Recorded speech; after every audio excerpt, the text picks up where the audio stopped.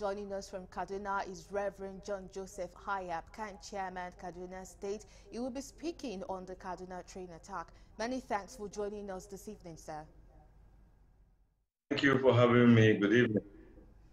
So it's been 30 days since the Kaduna-Abuja train attack. How is the family of the victims faring? It is really sad.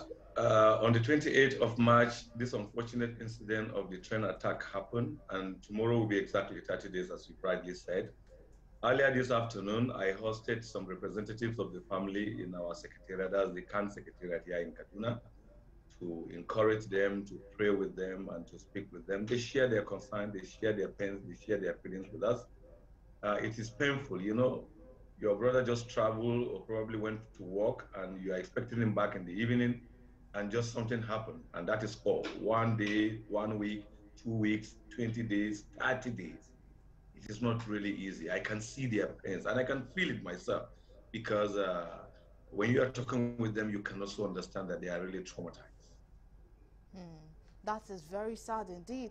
But what is CAN doing to task government to ensure security of the citizens? Well, our primary responsibility as an association is to be the moral conscience of the society and government. What we do is that to awaken them from their slumber, remind them of what they need to do.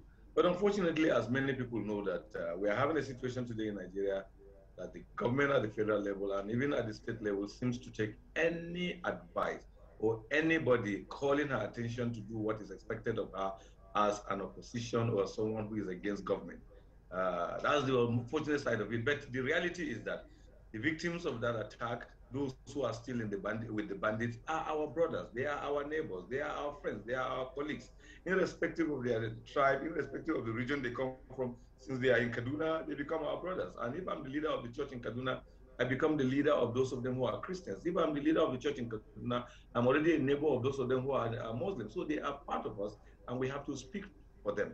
As when I was discussing today with them, I realized that with the bandits at the moment, there are 17 women, 4 children, and 42 men. That's about 62 people with the bandits. And you know, the bandits have the audacity to flank their pictures, to intimidate us, or to show us what we don't even understand. And that's why we believe our government needs to wake up and show the bandits that they are the ones in charge of the territory called Federal Republic of Nigeria.